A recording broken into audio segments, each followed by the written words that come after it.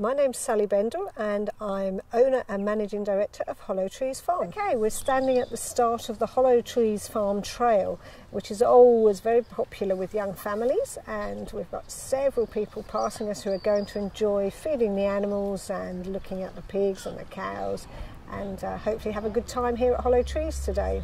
What standard of GCSEs do you require to be accepted for a job in your business?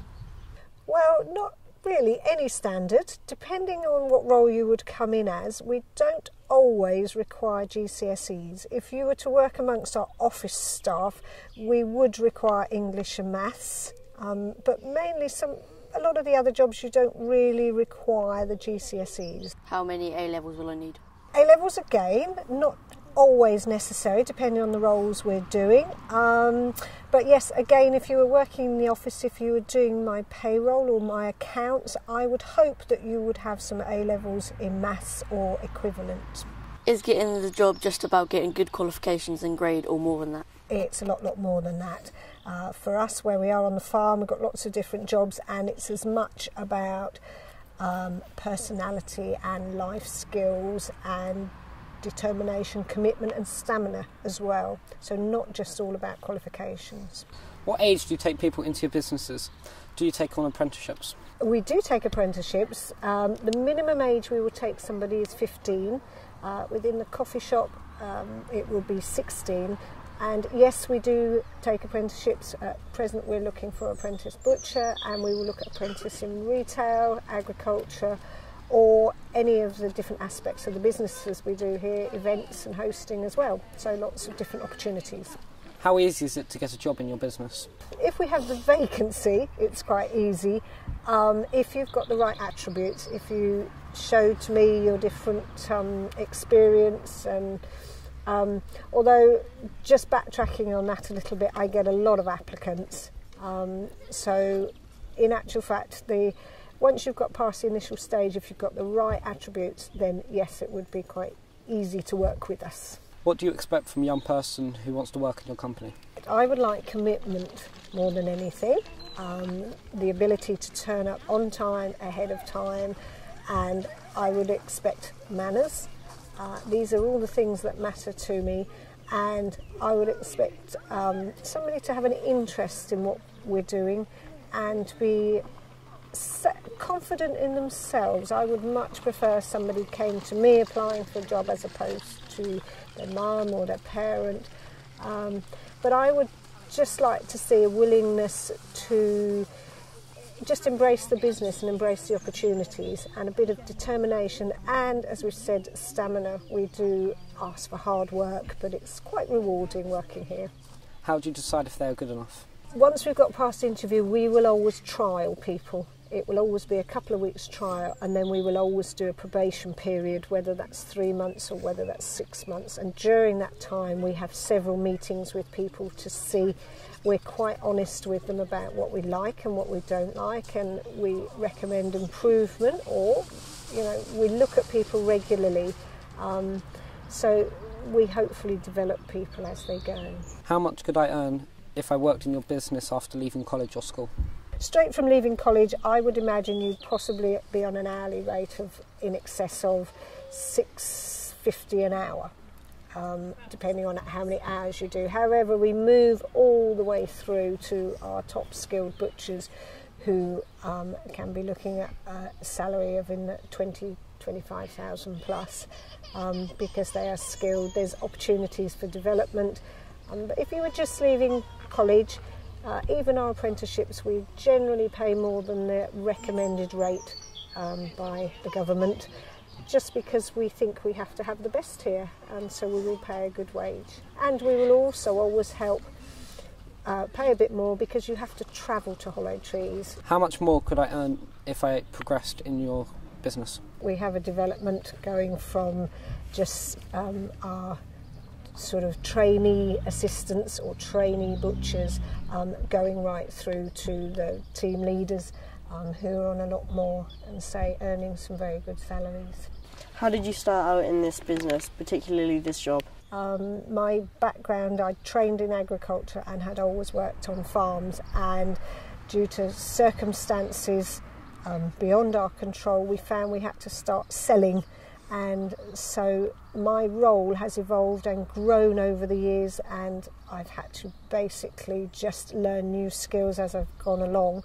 But I started by training in agriculture, which is the basis of our business here. Despite the fact it's retail and catering and everything else, it's still farming. And without that qualification, or without that grounding, I would struggle to continue. But I have continued training as I've gone along.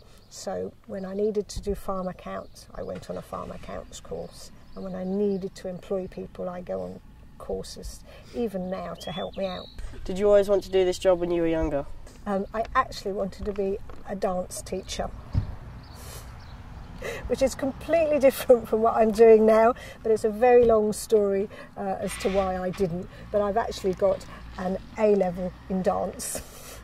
Did you find it stressful running a business? It can be at times, but I think there are just different ways you have to deal with it. It's not always the situation that you're confronted with, it's how you deal with it. And I'm very, very fortunate to have so much space that if I'm finding something just getting really difficult, I can go for a very long walk on the farm. Or as I've told, we've had a look at our barns today, and I've always said that my favourite place on the farm is in our education barn, and that's nice and quiet at the end of the day. But yeah, it has its challenges, but nothing is unsurmountable, and you can always get round things, and that's how you have to look at it. How do you go about finding employees?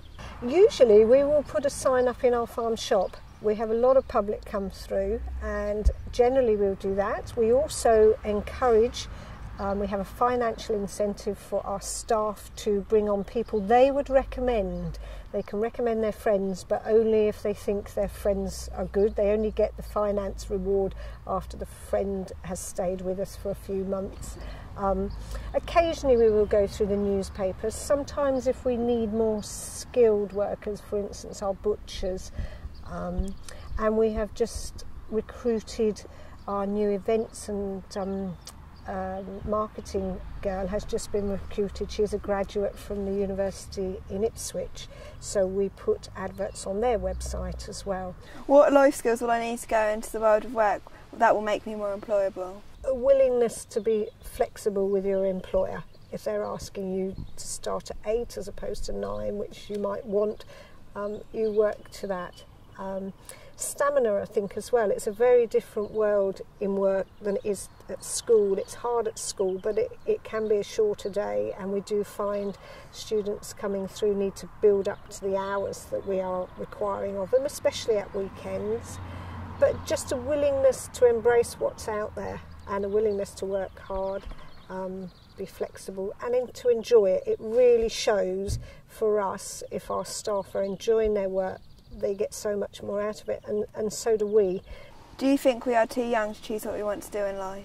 Yes, I think so. I think you always need to leave your options open, because life can deal some difficulties along the line, and I think even if you chose what you wanted to do now, and say you wanted to be a nurse now, I think you need to keep your options open and just think, well, I want to be a nurse, but further down the line you might decide to become a paediatric nurse or a midwife or something like that. I think it's hard to expect you to know exactly what you want to do at this age, and I don't think many students do. A recent statement said that employers are from Venus and young people are from Mars. Do you agree with this?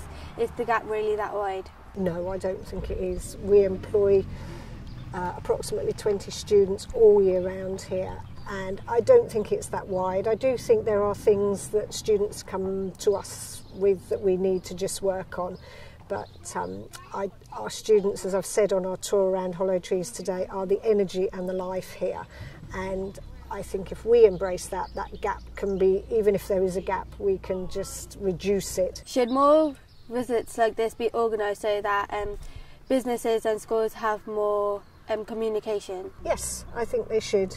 We always appreciate having students come out, because we are more in line with what you're doing at school or college, and so we can tailor our employment opportunities to what you're doing, and vice versa. You can come and see what the world of work is all about, and talk to our staff and just see what we're doing, and just shows you just more opportunities that you might not have realised are here. For instance, today you've seen chefs, you've seen butchers, you've seen office staff, you've seen event staff, and you know, I don't think a lot of students would have realised all those opportunities are out in the countryside for you.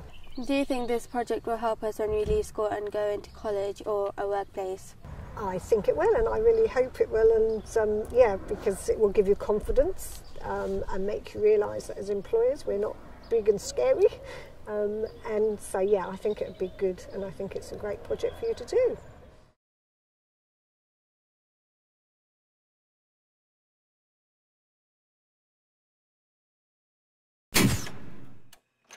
Lights ready. Camera rolling. Action!